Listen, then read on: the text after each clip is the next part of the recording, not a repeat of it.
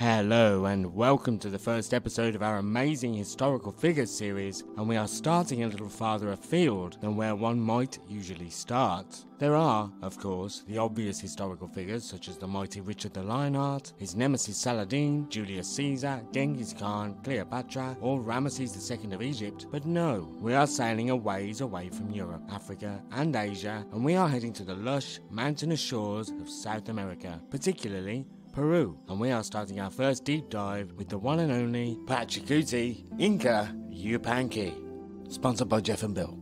Now, to most of the world, Peru is a small country hidden away on a large continent, overshadowed by the likes of Brazil, Argentina and Colombia. Obviously, people understand that Peru houses some of the most wonderful sights in the world, many mysteries, a serious cocaine industry, and animals both terrifying and creepy, and also just downright goofy.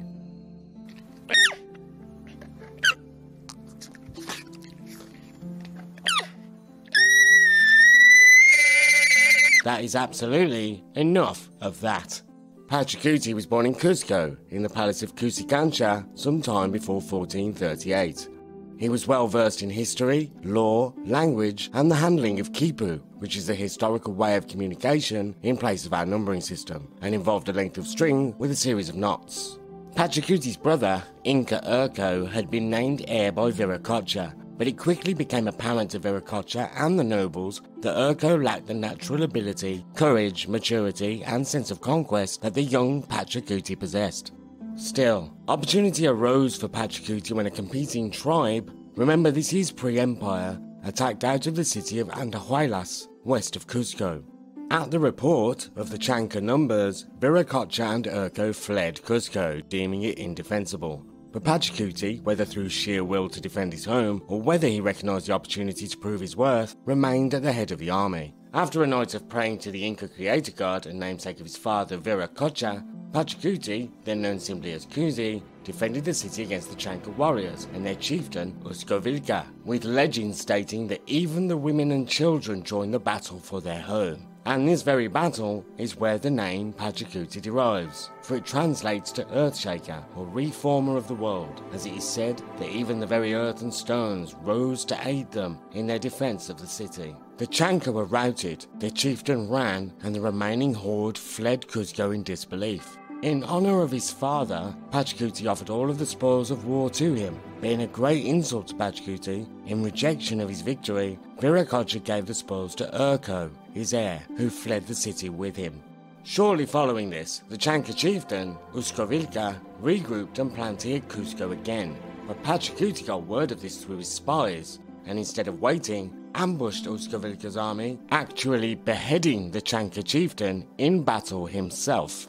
Upon seeing this, the Chanca finally lost all will to fight and fled back into the west. Following his victory, Pachacuti returned to Cusco in glory, and here the history seems a little muddy. So, I shall put both accounts to you, and please let me know in the comments which one you believe to be accurate. The first is that upon seeing how the populace now viewed Pachacuti, Viracocha had no choice but to abdicate and retire to a small fort above Cusco, to live out his years in shame at having fled. Shame. Shame. Shame. The second is that Pachacuti returned victorious, and remembering the cowardice of his father and brother, as well as the previous insult regarding the spoils, declared himself as the 9th Sapa Inca. Viracocha fled, yet again, to a fort in the north, to hole up with his shame and eventually die. Although, according to records, he did try, unsuccessfully, to have Pachacuti assassinated. Again, let me know in the comments which story you believe to be most likely. As for Urco, he had fled, and over time raised a number of fighters himself, intent on killing Pachacuti and reclaiming his birthright. Pachacuti, though, was always one step ahead of the game, and he'd heard of Urco's uprising and quickly had it dealt with, killing Urco in the process.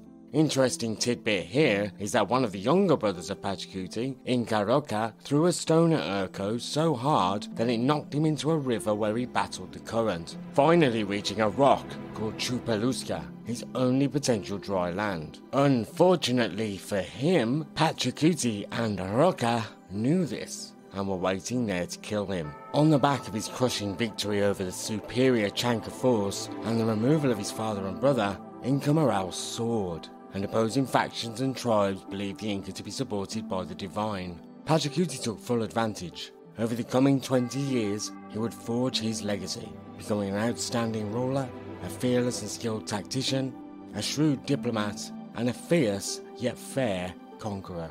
To begin with, he entirely remade and expanded Cusco, further fitting his name. He then set out to expand his territory.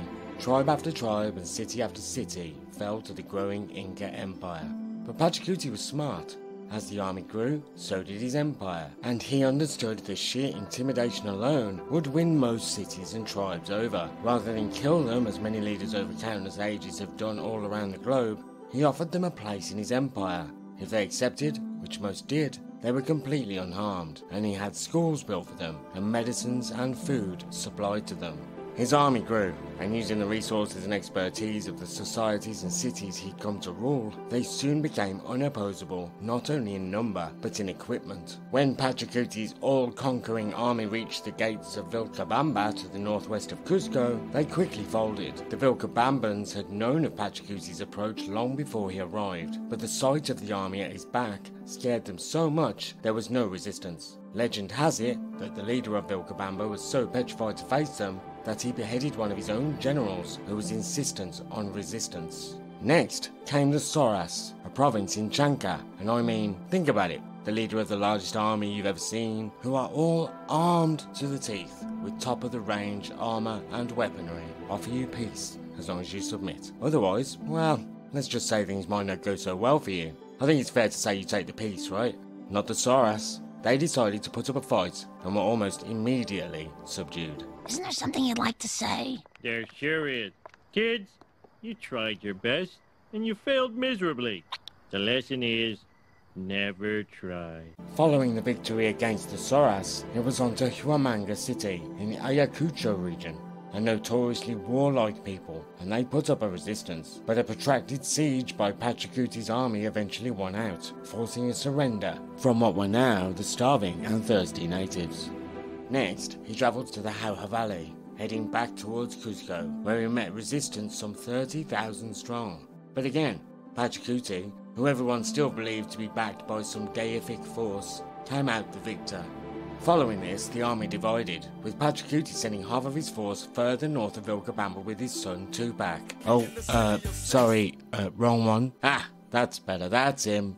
Pachacuti's sights were set firmly on Lake Titicaca to the southeast, which would become the southernmost border of his empire.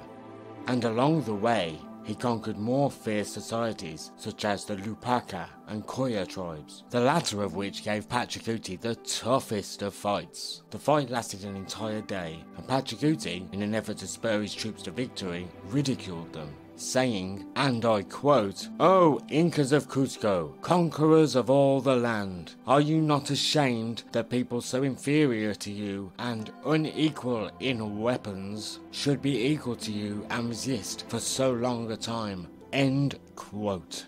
Although I doubt he said that in English, as that would be very weird. After all of the conquesting, Pachacuti returned to Cusco to rule over the lands he'd brought to heel. He proved just as adept at governance as he was at warfare, and he's responsible for providing a number of laws that contributed to the continued dominance of the Inca Empire. He invented a taxation system that would keep the conquered leaders in check, forcing upon them a percentage take of their sheep, cloth, maize, and gold. Pachacuti, of course, is also credited with bringing us one of the grandest archaeological sites in the world. Machu Picchu. High above the sacred valley of the Incas, otherwise known as Urubamba Valley, sits a citadel, thought to be the private residence of our Sapa Inca, Pachacuti. Some 50 miles from Cusco, it sits amongst the clouds at a height of 8,000 feet, a fitting residence for a leader thought to be backed by the gods. In 1471, Pachacuti became terminally ill, and after 33 years as Sapa Inca, he passed away in his palace in the beloved city of Cusco, the same city he saved all those years ago. Thank you so much for watching this video and sticking it out till the end. I hope you learned something new. If you did enjoy the video, please feel free to like and subscribe. It would absolutely make my day. If there's anything you think I should make a video about in future, please pop it in the comments below the video and we'll go from there. You can also support me, Jeff and Bill over on Patreon, and if you sponsor for 3 months, you will get a free copy of my novel upon release. But until next time, have a fantastic day. Take care of yourselves. Bye bye.